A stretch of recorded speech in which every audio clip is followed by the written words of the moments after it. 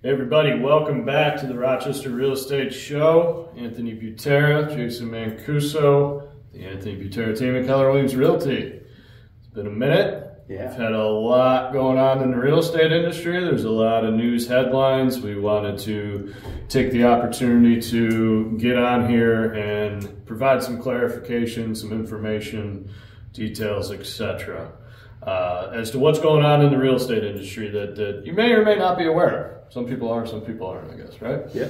I'm going to start with kind of because this is referencing ongoing lawsuits and settlements and litigation and things of that nature. It's important that we do have kind of a disclaimer to tie it into this. Yeah. First one being is that if you're a real estate agent listening to this, please consult with your brokerage, your board of realtors, your state, all of the regulations, laws, policies, procedures are going to be unique to all of that, state, local, and the brokerage that you're partnered with. So that was a nice cover our ass disclosure. Yeah, that's what we're doing here to start. So with that said, don't take any advice from this professionally as an agent. Second CYA would be there's going to be reference to real estate commissions in this. If there is any specific reference to a commission amount, know that is just a fictitious example. Yeah. and not anything that is standardized or setting or fixing commissions in the industry in general. Yeah. Fair? Fair. All right, onward. So with all that said, I guess it's important to kind of, why do we need to lead this show with a CYA statement and a legal disclaimer? Yeah, so almost a couple of years ago, there was a class action lawsuit filed. It was in Kansas City, where it was a seller's class action lawsuit. And the seller's position was that generally sellers were responsible for paying compensation to buyer's agents, right? So that real estate agent, that real estate professional that was representing the buyer, it's been customary, we could say, in the past that the sellers were responsible for that, right? So that's where it all started. Now, there was never a fixed amount. Commissions have always been negotiable. Where it got a little sticky was most real estate transactions that take place in the United States, residential real estate transactions, and when I say most, 99% plus real estate transactions that do take place, they're listed in the MLS. The MLS is the multiple listing service. It's a database that all realtors in that local real estate board utilize to search houses, set up searches for their clients, gather information from not just their own listings, but cooperating brokers' listings as well, right? It's that central website that we've all been working off of, and it's worked really well. And it populates to every other website. Auto-populates. So if you're seeing a home for sale, if you just Google a street address that you're interested in that you know is for sale, and then you see it on Zillow, every Realtor.com, website you've never even heard of, that's because of the MLS. Without the MLS's IDX feed, none of those websites would ever be able to capture those listings like they do in real time. So with that being said, the issue has been a field in the MLS. We had to put a dollar amount of compensation. We were limited to a minimum compensation in the past of what, $1? $1. That was the minimum you could put into that box when you're uploading a listing, right? So there had to be a cooperating fee coming from the sellers, or I should say the listing brokerage that we were offering in compensation. So although when you watch the news and you see this story come up, it's going to continue to come up, especially after the August 17th cutoff date, you're going to just see the big headlines. And this is why people get so hung up. Now I see it front and center, why people get hung up on what they feel is fake news or manipulated news. The truth, and I don't want to sound like Trump there, but it was just an example. But the truth is, what you're going to hear a lot of is, hey, sellers, you never have to pay commissions again. Or, hey, both parties, commissions are going to be substantially less than they were before. we got to be very careful with how we're digesting that news. Here's what I can tell you. We have a lot of hardworking agents here at Keller Williams Realty, and on the Anthony Butera team, they're hardworking. They don't do volunteer work. So there's going to be an expectation of compensation from these agents. Where that's coming from may look a little bit different in some cases. So let's provide some clarity. Yeah. Essentially, this lawsuit, class action lawsuit, you mentioned starting in Missouri, against the National Association of Realtors. And the NAR, National Association of Realtors. National Association Realtors is kind of that governing, advocating body for real estate agents. They established a standard of practice that we all must follow, and that, keeps us in line of what, like morals aside, ethically what we're bound to and how we are supposed to treat our clients. And also, if you want MLS access to practice being a realtor, you are a member of NAR. As of now, I would state that that's subject to change after this lawsuit. All right. So then, furthermore, so we've got the defendants, we've got the plaintiffs. Ultimately, the case was brought on because, and class action attorneys, good for them. Capitalism. That's your opinion. I don't feel that way, but okay. What I mean by that is they recognize the opportunity. Yeah, they found the opportunity to capitalize on was that in order to be listed on the MLS as a seller, in order for a listing agent to list the property on behalf of a seller on the MLS, it is required that you offer a co-broke compensation, a cooperating compensation to another agent representing the buyer. Yes. It's a requirement. Even though it's always been negotiable, even though it could have been as little as $1, but it basically meaning nothing. Right? I mean $1, but not nothing. But that's where the case was won and lost.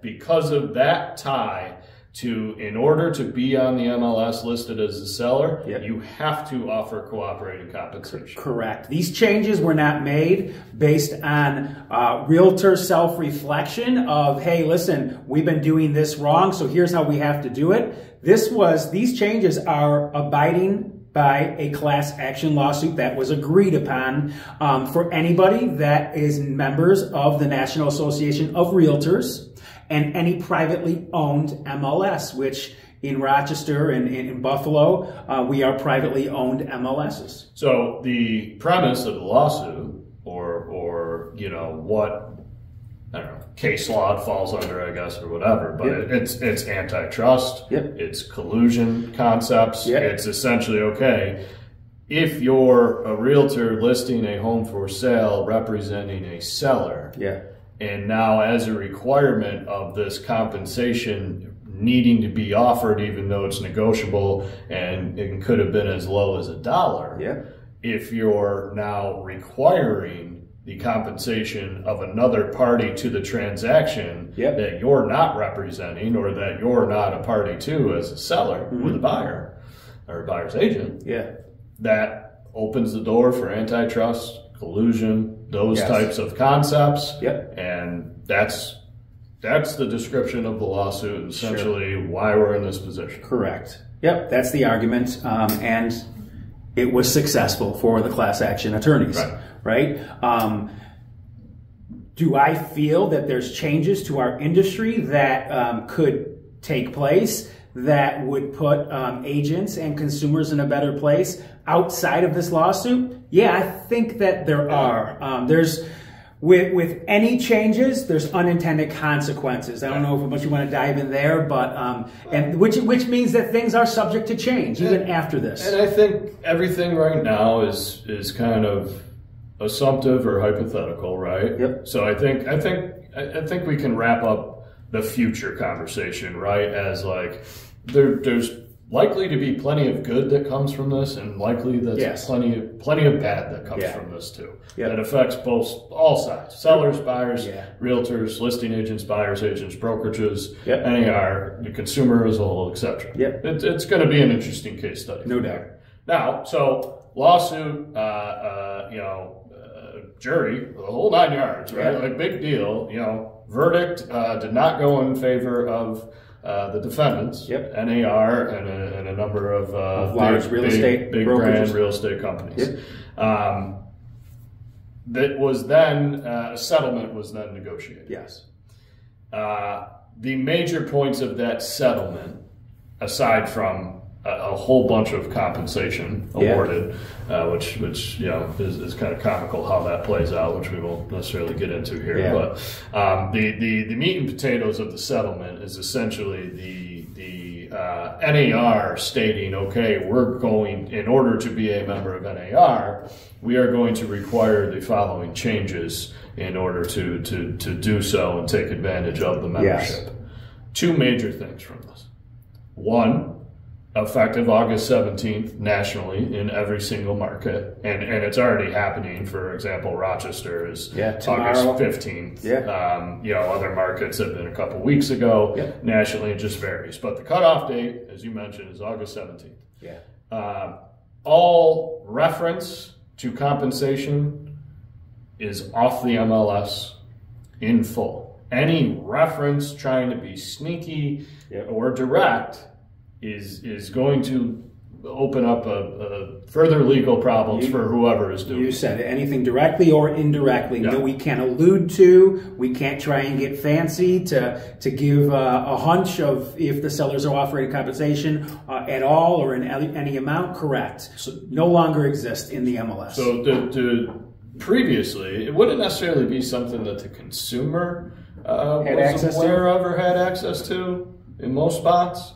But realtors would be aware of the compensation that the seller was offering, if any. And we were protected if it was in the MLS Right. and you went under contract. You were protected by the amount that listing brokerage had listed for cooperating compensation. So that's going away. Gone. Nobody's going to be able to see it. There will still be listing agreements, of course, between seller and listing agent where compensation is established. And established by an agreement, meaning that parties are tied to it, but it's not going to be visible to the public at all, and specifically the realtor population public. Correct. That's going away. So big changes of practice for individual agents and brokerages. From what they're used to of looking at a property that their buyer is interested in and just knowing what the compensation is being offered and knowing that meets the what they charge. Right. The other major change, more consumer related. Very interesting. Is that moving forward, starting August 17th at the latest, if you're a buyer and you want to see a home with a realtor on a private tour, you are required to be under a buyer agency agreement of some sort. And it is policy, law, like an agent cannot show you a home at a private showing without having some sort of buyer agency agreement established. No doubt. And this is not just NAR. We're bound by the state. This is equivalent to an unlicensed driver driving their vehicle. I love that analogy because this, I mentioned you're risking your license. The national is the NAR, state. Essentially it flows down to the state where they're going to establish the license law that we have to abide by as professionals, and now here we are, having an effect on the consumer with it. So, just to clarify, you don't need to have one of these to go to an open house. You do not. If you're calling an agent that you know, if you're submitting an inquiry online, a website for a listing that you see that you're interested in, and get connected with an agent, whether it's a listing agent or a third party or another party, the response from August 17th on will be, hey, I'd love to help you. Paraphrasing, we need to talk about agency and how it works.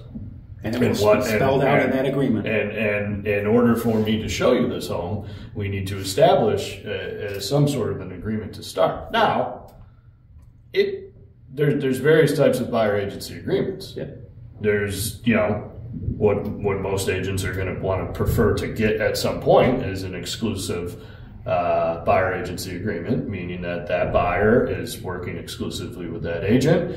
A term is established.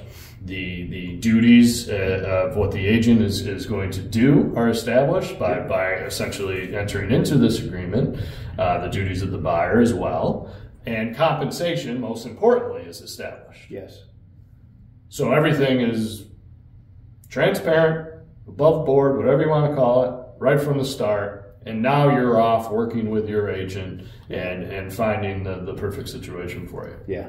There can also be a non-exclusive agreement that would more so apply to, I think this is how the industry is going to play out or one aspect of it in that, like, hey, I'm the agent, you're calling me, hey, I get it, we've never met, you don't know me, Yep. We don't even know if we want to work together.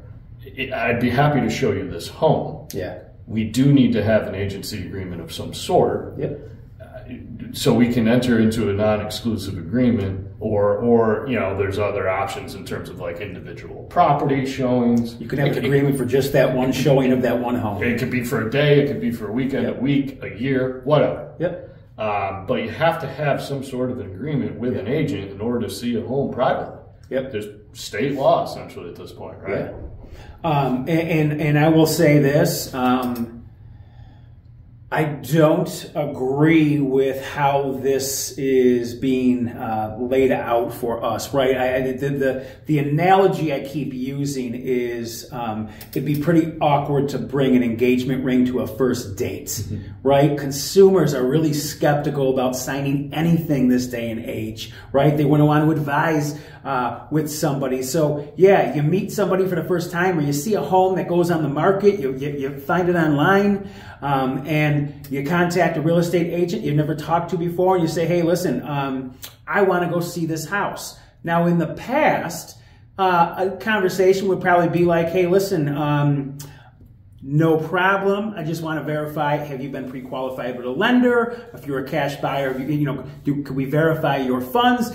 In the event you fall in love with this house, I want to make sure that we have the means to go after this home, right? And the only thing we were obligated to get signed at that point was just agency that explained your relationship. This is different. This is breaking down compensation. Right. In term agreements, and Yep. both parties Duties. being in agreement to it. Yep. Yeah. Now, I agree with you. I think for the consumer to understand, here's the analogy that I would use.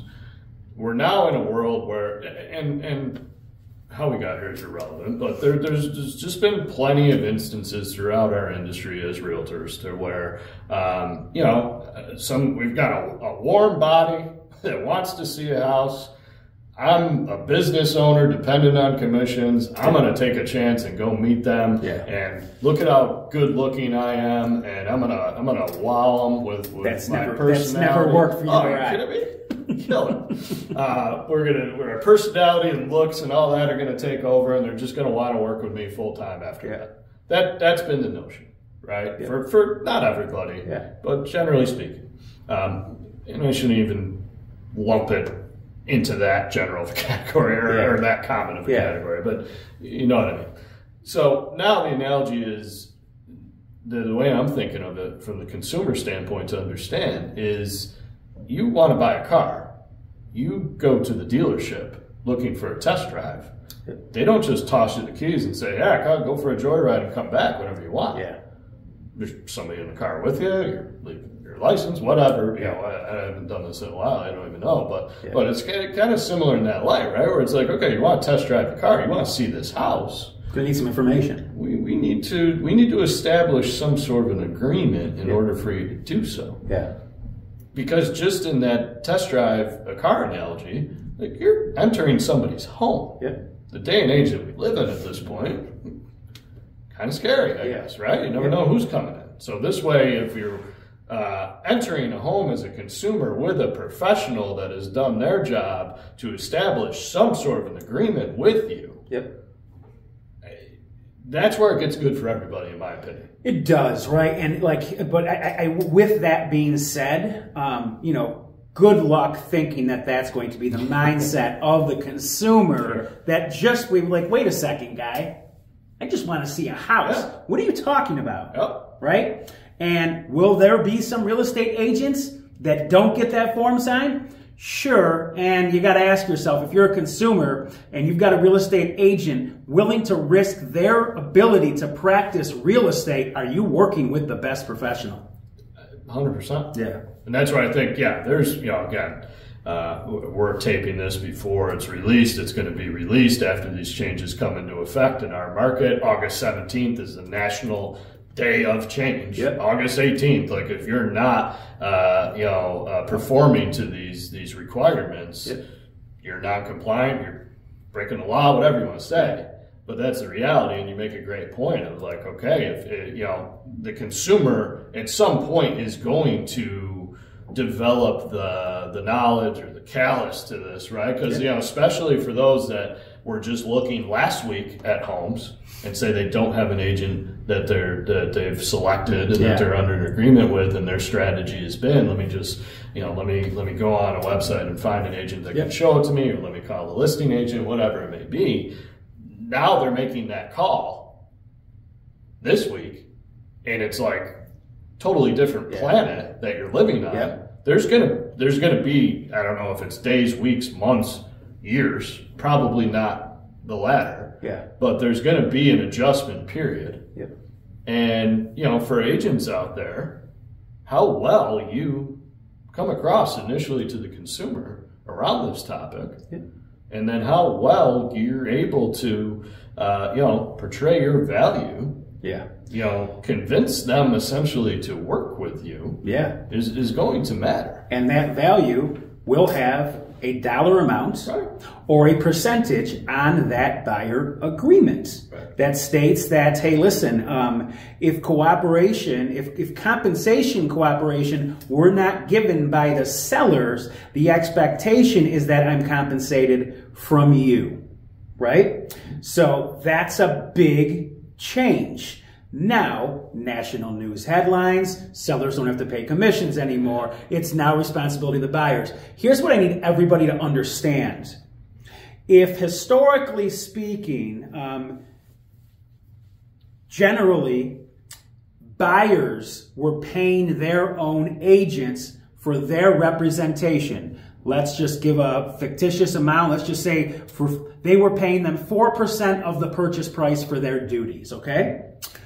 Now, we cannot be naive and think that the sales prices would look the same, because that's a cost to the buyer and not the seller. So if sellers think that they're going to just not pay commissions out, which they have the ability to not offer, and sell their home for the same amount of money, I would argue that you're extremely delusional. Well, and let's just make it current to the times. Yep. The word that we're going to hear thrown around probably for the next, I don't know, decade maybe, is affordability. Yeah.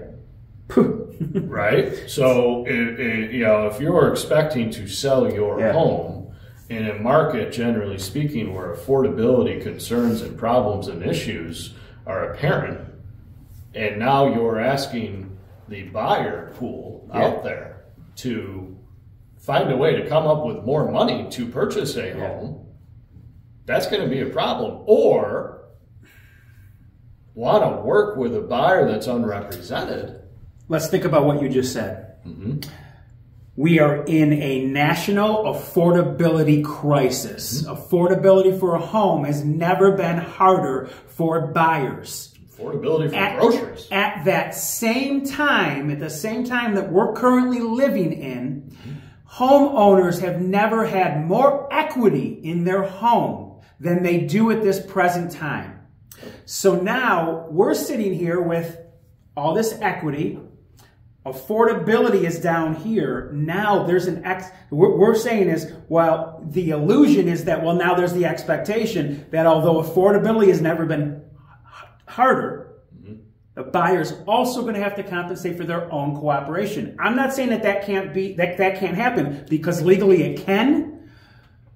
Given those circumstances, I fully suspect that more times than not, sellers will be offering compensation, especially given the market conditions that we're in. Yeah, I mean, our feel, our recommendations, the conversations that we're going to be having with sellers is around that. Yep. Right? And you know, what's more important to you? The most amount of money that you walk away with from this sale, or, you know, it's almost like a personal vendetta against offering buyer agency commission while you're selling. My anticipated objection handler, and I keep repeating it, and hopefully agents pick up on it because there's truth behind it, and logical homeowners will adapt to it, is you got to ask yourself two questions as a seller.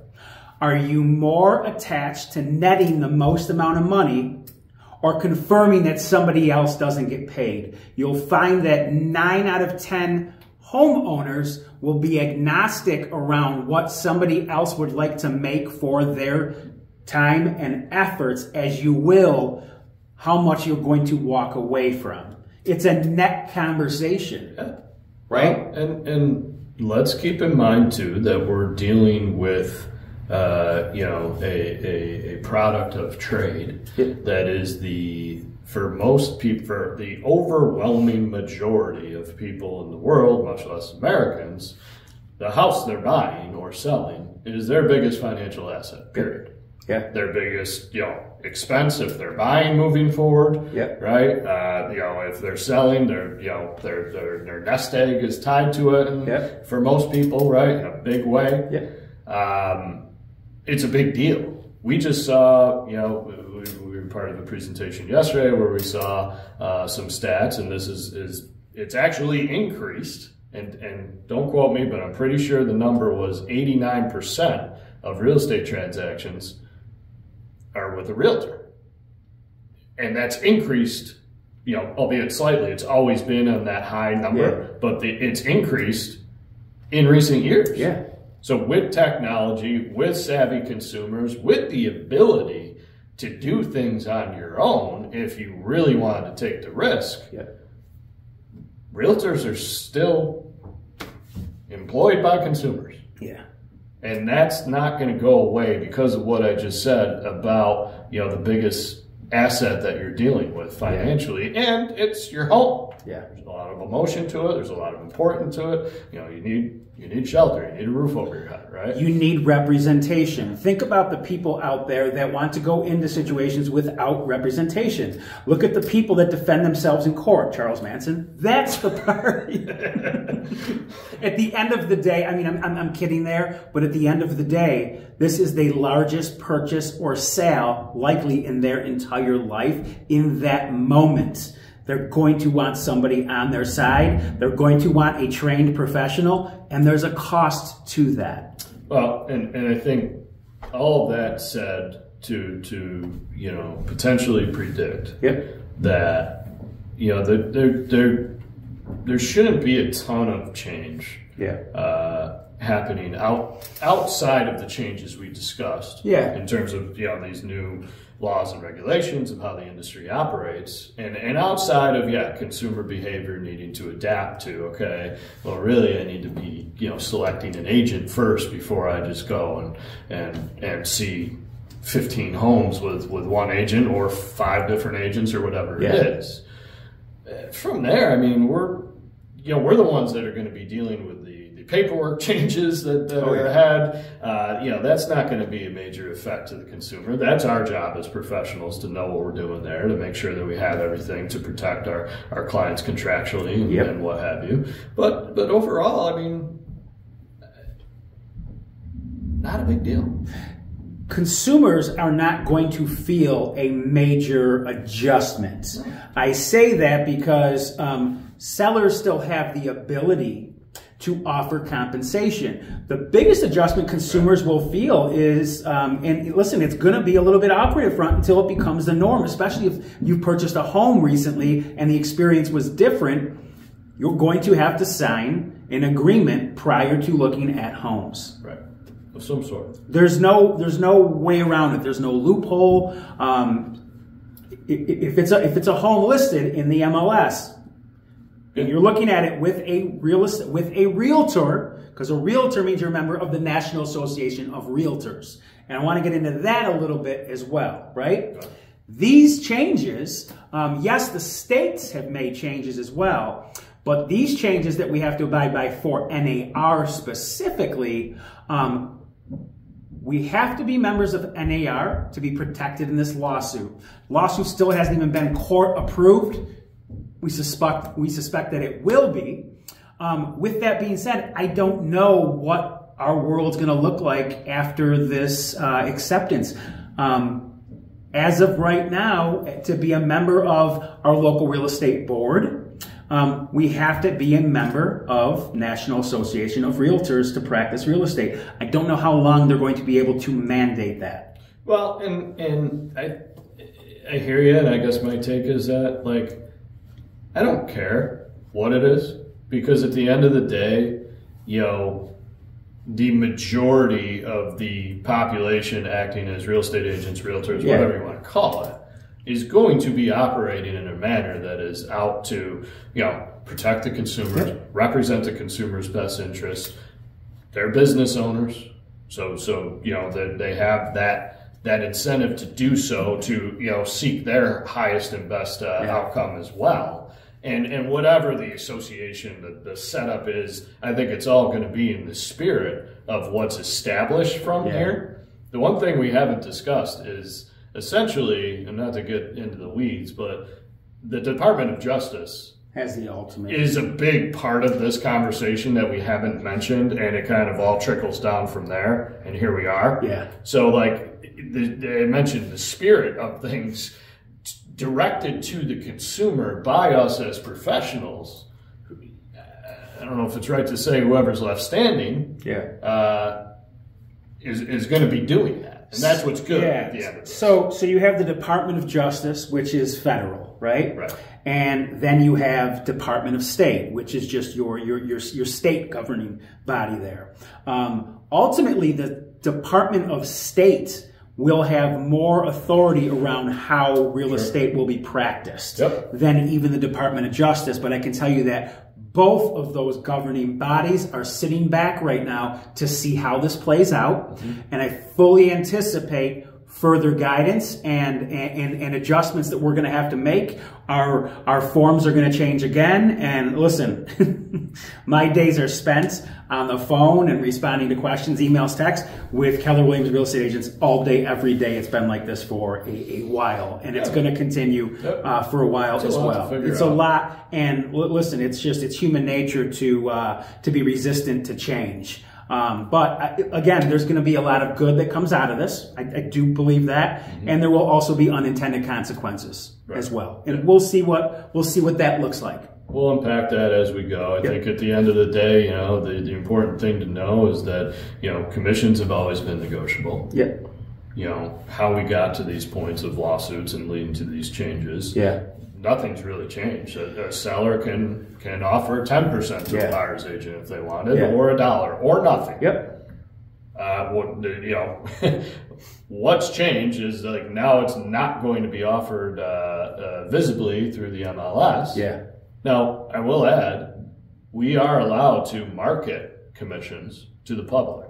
So you are, and our team is.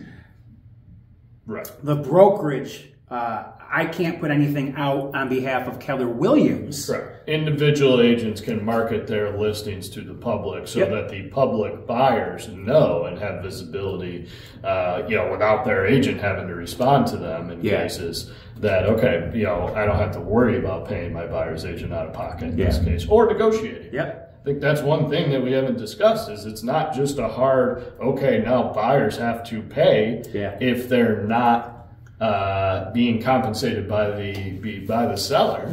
It's negotiable. You can ask the seller to compensate too. You always can get negotiable. a concession and work it into the equation that way. It's always been negotiable. Yes. Listen, if a seller is completely against offering anything out and they were to receive multiple offers, And your offer included asking the seller for compensation, and after that compensation is considered, they're still netting the most amount of money, you'll find more often than not that that seller will be open to it at that time. They just need to see what they're walking away from, and there's not that clarity up front for them to make up their minds in some cases. Well, and it's ultimately just going to promote more transparency around each individual offer, each individual deal, which is good. Yeah.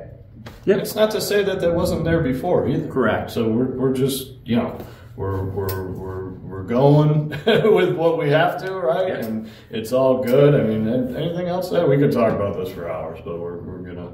You know, a lot of it in, like, listen, when I got licensed, I was a wild man and I had to be reeled back in, but I loved the sport of our industry. I loved being able to negotiate, and I feel like we've gotten away from that based on the market conditions. Like, guys, listen, top agents would prefer to negotiate and actually make an impact on the net results for their clients. Lazy agents just want everything completely fixed and easy, and I do this and I'm going to make that, right? Well, and I think, you know, you just gave a hint to the consumer on, you know, what to look for in an agent. Yeah. Right? Frankly, if they're not excited about everything ahead. Yeah. Right? If they're not like, yeah, negotiations coming back, this is going to be awesome. You know, make sure that you dive in. Like, you're going to have to, you know, with the risk of having to pay your agent directly, I guess is a worst case scenario potentially. Yeah. Listen, we're going to lose a lot of real estate agents that just they're so against change. They don't want to wrap their head around it, and they're too lazy to look at what the opportunity really is. I said this to somebody the other day, and it was almost like half like an accident, but I was like, listen, you can embrace and earn or cave and burn. Love that. Right? Those that embrace it are going to look at this as opportunity. And for every agent that gets out of the business, that agent's going to be able to grow theirs. And it's going to be because they're waking up with a different mindset every single day. Love it. Put that on a bumper sticker. Damn. All right. We'll finish with one more CYA. I think we did pretty good here. But if you're an agent listening to this, please refer to your broker and your local board and your state for any particulars. Do not take legal or professional advice from us.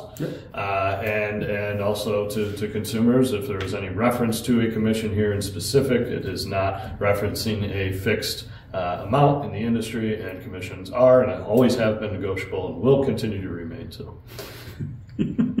You're not an attorney, but I did stay at Holiday Inn Express. Listen, I think you covered all of our bases and then some. Thank you for tuning in. Stay tuned for more. This is going to be exciting as it unfolds here, and we'll keep you updated as always. And the good news, guys, is the Anthony Butera team, our agents are fully informed. They're ready to get to work, and they're looking at this as opportunity. Yeah, I mean, we've known about this since March 15th, and we've been a full-time focus of 5 months now. Leading up to it. So we're ready. So check us out, AnthonyButeraTeam.com. As always, Anthony and Jason here with the Rochester Real Estate Show. Thanks, guys.